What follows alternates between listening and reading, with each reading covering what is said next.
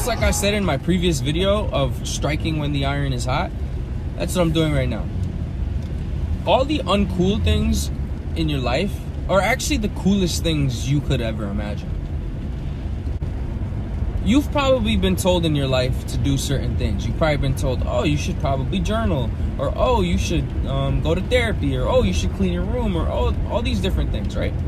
You've probably been told all them, and you probably like, oh yeah, you know, like, oh, who the fuck does that, or blah blah blah. I'm not doing that. But if you're like me, you figured out that actually doing the stuff that people tell you to do, like the uncool stuff, is actually the coolest thing you can do because of how it benefits you. So like for a long time, one of my teachers in college, she would tell me specifically, get Google Calendar, or just use a calendar service in order to plan your day and everything, in order to know when you have to do certain things. Just it'll help keep you organized. And I always was like, yeah, I'll set that up later, or like, oh yeah, I don't need that, you know, I got the brain.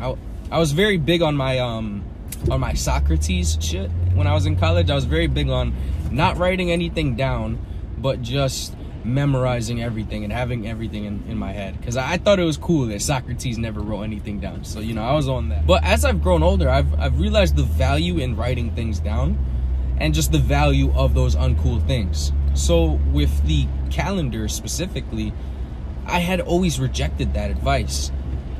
And then years later, I'm thinking to myself, damn, why did I miss that appointment? Or damn, I didn't even know that was going on. Why the fuck that, you know? And then it hit me. I should have just listened to the teacher when she was giving me the advice. She highlighted the importance of us being organized, because this was a freshman class. So, you know, we were all freshmen. We were all just young bucks, you know, getting into this thing. We didn't know anything about college. So she really hammered down the importance of scheduling and planning. She really hammered that down. And, you know, all of our young minds were just not ready for that information. I mean, there was probably some chick or some guy in the back of the class that actually took it and is now doing great.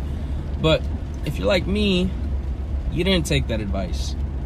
So I'm sure you in your own life can think of a specific scenario in which maybe one person, maybe multiple people have told you something, or maybe one person has told you something multiple times, because nobody's infallible.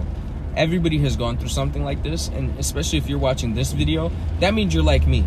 So if you're like me, that means you're probably hard-headed and you don't listen to others when you absolutely should, and you think you know the best. So take advice from someone who has gone through it and who is trying to impart true wisdom on you. And I'm not saying this from a perspective of, oh, I'm so enlightened, but just truly that listening to people, especially when they have your better interests at heart, is one of the best things you can do. It's very important. I see this all the time with people around my age, and especially people younger, and I get it, because I was at that age once, and we all have a point in our childhood where we just don't want to listen, and you know, we just want to do things our way, and what do you know, you're old, or all these different things. We all have that to an extent, some people more than others.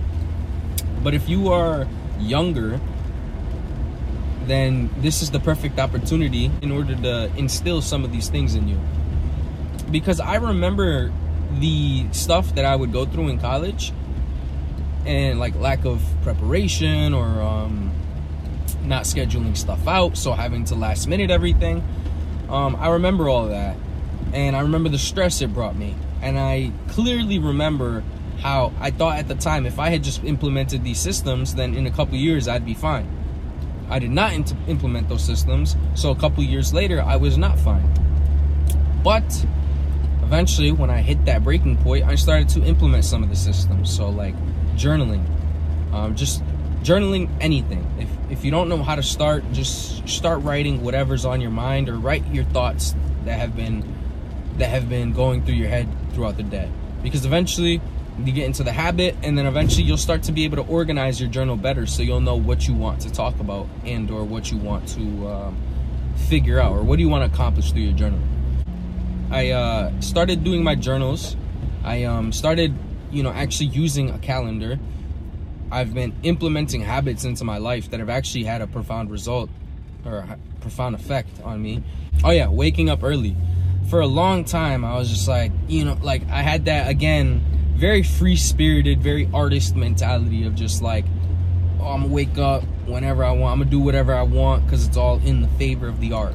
Yeah, then you actually find out about certain like people that you look up to, and then see how regimented their lives are, see what brought them the successes that you envy, or envy is the wrong word, the successes that you crave. And then you see that they had rigorous systems in place in order to keep them performing at peak condition. So stuff like waking up early, stuff like having a journal, having a planner, just knowing when you're doing things so everything's not up in arms.